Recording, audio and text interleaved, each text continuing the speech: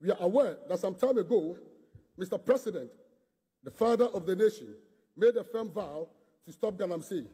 But regrettably, that promise has not been fulfilled, Mr. President.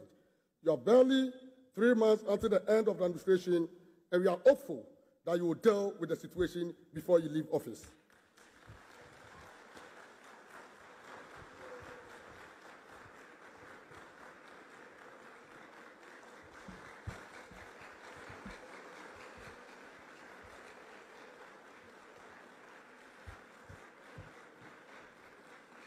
Thank you, thank you.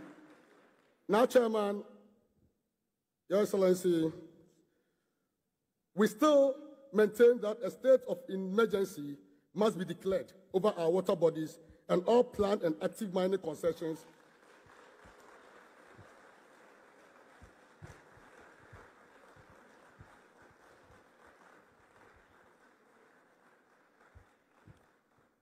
We still maintain that a state of emergency must be declared over our water bodies and all planned and active mining concessions overlapping with river buffers should be abrogated, and all mining activities within 100 meters buffer of all rivers and streams should be halted with immediate effect.